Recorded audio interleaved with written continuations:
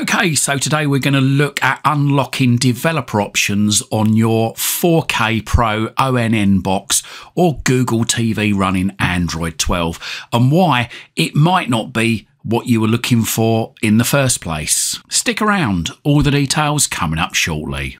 Don't forget to like this video, share it and subscribe to my channel. Doing these three things help us make more great videos for you. So I've got this Google TV box. It's a Watch ONN 4K Pro and the box is actually running Android version 12. So let's just have a look and double check that. Yep, Android TV OS version 12. So how do we unlock developer options on here? So press the home button, so we're all back to the same part, the home page, and then go across to the settings cog just over there, top right, and then middle button on the remote control, and then go down to system. Go across and down to about, and then across again to the right, and just keep going down until you get to Android TV OS build. And then just keep pressing the middle button on the remote control. Keep tapping it like a mouse until you see the message, "You're now a developer." Once you've seen that, press the left-hand side of the remote and go down to developer options, which is just below power and energy and just above cast. And then go across to the right there, and there you've got some options. Now, one thing you might notice as you're going through these options, you might be looking for a section that says something along the lines of allow apps from unknown sources. Well, unlike the Fire TV Stick and Fire TV Cube, that is not under developer options. You don't need to reveal developer options to get to that. I have made a video which shows you how to unlock your Google TV or Watch ONN 4K Pro. Have a look for this video on my channel and that will tell you how to allow apps from unknown sources. But in the meantime, whilst we're here in developer options, what goodies do we have that you're most likely to use? Well, some apps might require you to turn on USB debugging, so that's in there.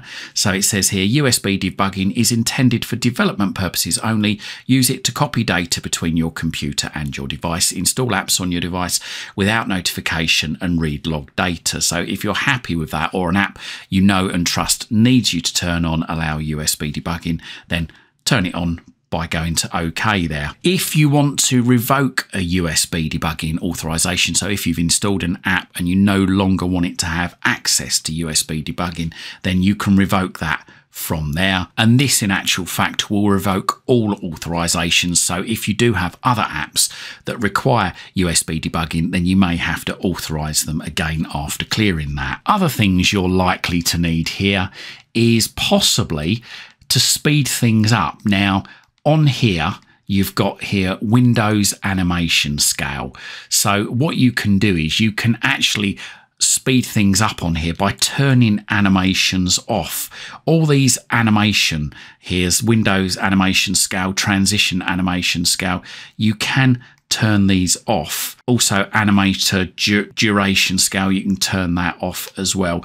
And that will really speed things up. As you can see, there's no animation now in the menus. It's instant, but you might find that some apps are hard to control after setting this. So if you do find you have problems controlling certain apps, then you can go back to these options here and turn them back on to animation scale 1, or you could try 0.5, but the default was 1 on all of those. Now, another option that you might possibly want to use here, if you're expanding your storage on your Google TV, then there's an option down here which enables you to be able to allow apps to be installed on external storage. So some apps were written to just be installed on the internal storage, meaning that they'll take up space on the internal storage and won't utilize any external storage that you plug into your device.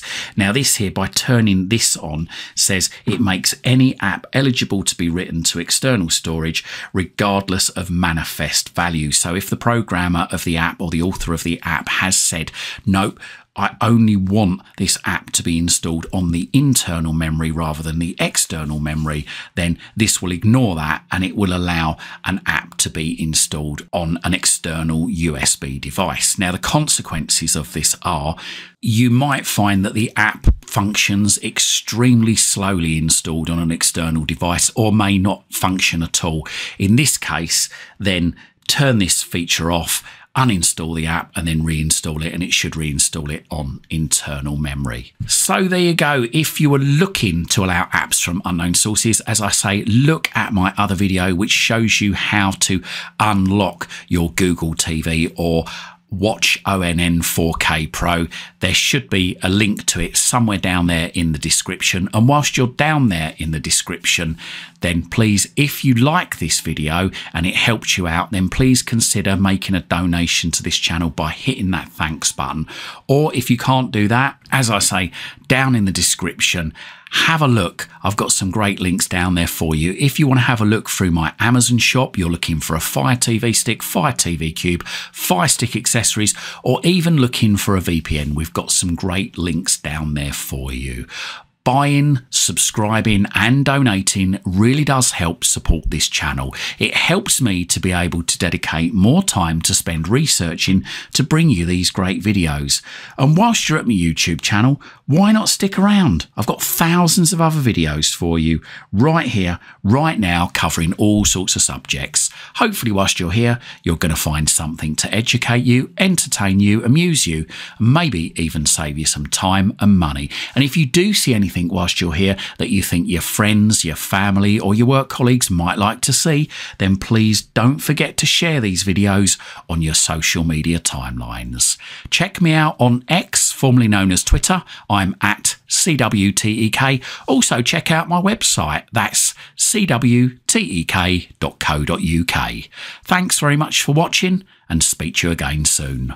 Whilst you're here, don't forget to have a look around. If you want to get to the front page of my YouTube channel in any browser, go to youtube.com/Chris R. Waite. That's youtube.com/Chris R. Waite. And if you haven't done so already, make sure you hit that subscribe button from that front page, or when you're looking at any of my videos, hit that subscribe button just beside my channel name.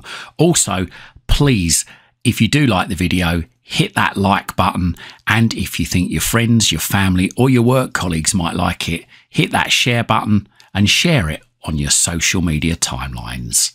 Subscribing, liking and sharing really does help support this channel. It enables me to spend more time researching and bringing you these great videos. Also, please don't forget to check me out on X. That's x.com/CWTech, where you can find out about all my latest video releases on any platform.